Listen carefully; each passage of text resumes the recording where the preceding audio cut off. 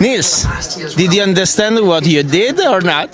To be honest, no, still I cannot believe it. It's crazy. Incredible race.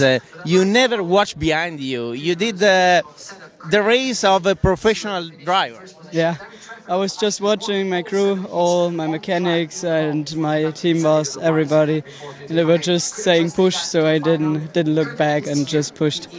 What was the strategy before starting the race? I mean, you thought with Mike to just push, or there were another strategy? No, the strategy was just to push and manage the tires still, because they can heat up so quickly, and I think we managed it quite well.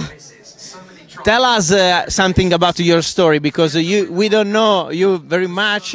How old are you when you start driving? I started driving with 6 years old, just regional in mini class. Yeah. Then I became a little bit better and better in the last mini categories and years. Then I moved up to OK Junior. There also was driving the World Championship in 2017, but finished around 50. But still was a great experience for me, and also brought up some confidence as we were fast. And last year I was still driving okay until last year.